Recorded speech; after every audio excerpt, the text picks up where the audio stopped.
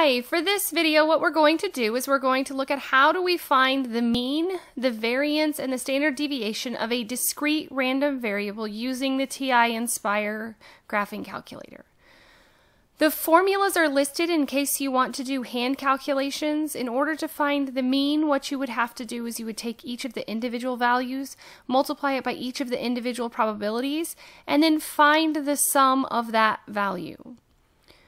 The variance is found by taking each individual value, subtracting the mean, squaring the deviations, and then multiplying it by the individual probabilities. You would then sum up all of those results to find the variance. To get the standard deviation, you would take the square root of the variance. This is something that becomes very time consuming, especially if you have a large data set. With this small data set, it wouldn't be that cumbersome. But what I'm going to do is show you how to use the TI-Nspire to find all of these values. The first thing that we want to do is you can start from the home screen, start with a new document. That's up to you, but we're going to use a spreadsheet. And in the spreadsheet, we're going to name our variables. So I'm just going to use X for the first one. And then I would put in my values 1, 2, 3, 4, and 5. And then I would do the same thing with the next row for my probability of X. I'm just going to call it PRB for probability. You can call it whatever you want to. And then I'm just going to arrow down and I'm going to put in all of my individual probabilities. So the 0.02, 0.08, 0.17, 0.53, and 0.2.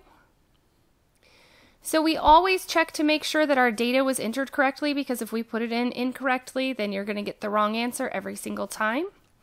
So what we're going to do after this is, I like to work, you could do it directly in this screen, but I feel like sometimes it gets too crowded, so I Control I, and I add a calculator screen.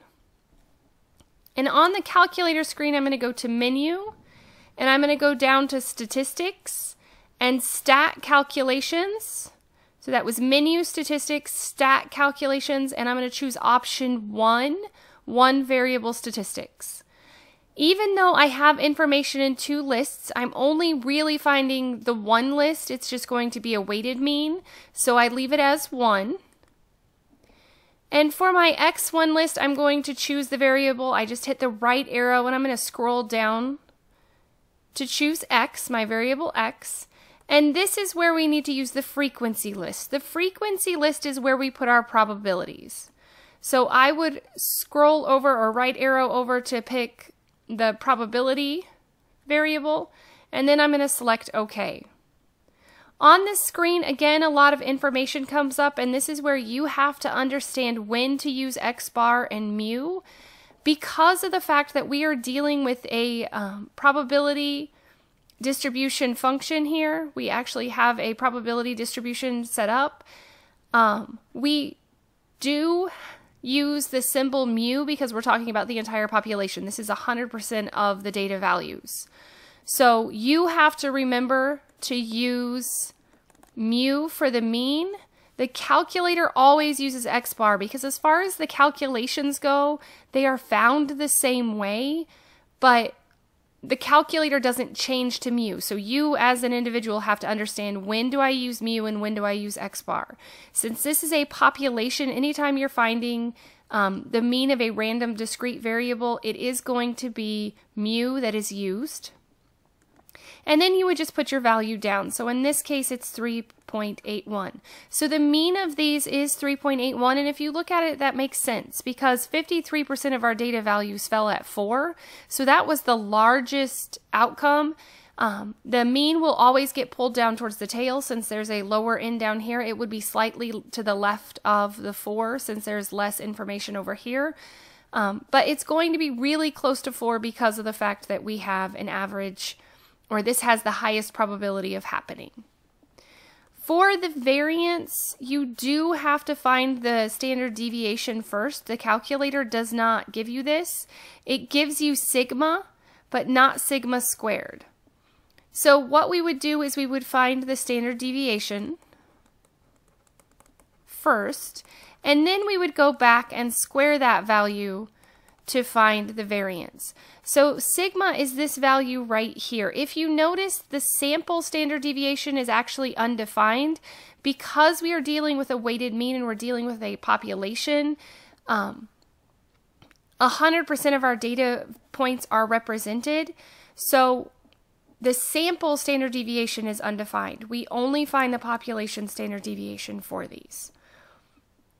So we would write this value down, the 0.9132. So on average, each of these points deviates from the mean by almost 1 unit.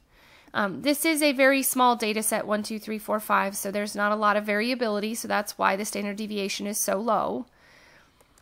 So to find the variance, like I said, what we would do is we would take the 0.9132 and we would square this value.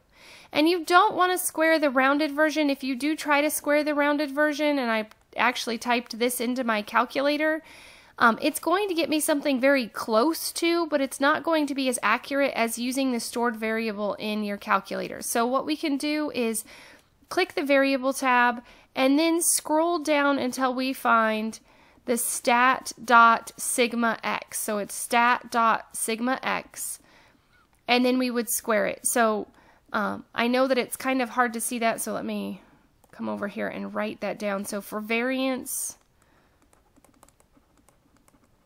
you hit the var button that represents variables, and then you scroll down until you find the stat.sigma_x. So what this is saying, it's the statistics variables, and we're specifically looking at the population standard deviation.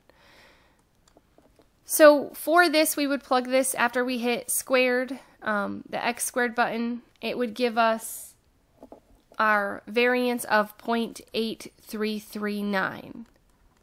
So again, with this, we were looking at finding the mean, the variance, and the standard deviation of a discrete random variable. This does have to be a discrete distribution. You would do something different for if you have a continuous random variable. As always, thanks for watching.